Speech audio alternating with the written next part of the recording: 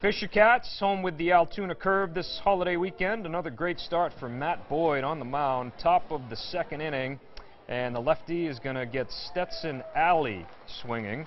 And then Sebastian Vale is going to go down looking to end the top half of the inning. The New Hampshire bats, they were quiet early as well. Jack Murphy strikes out in the bottom of the second. Top three, Boyd with a nice pickoff move to first, and Casey Hobson is going to fire it to second. Jorge Flores gets the runner, tags him for the out. Boyd struck out 8 over 7 innings, allowing one run on 3 hits. Matt Newman homered for New Hampshire, and the Fisher Cats win it 4-1. They play again on Sunday night at 6:35.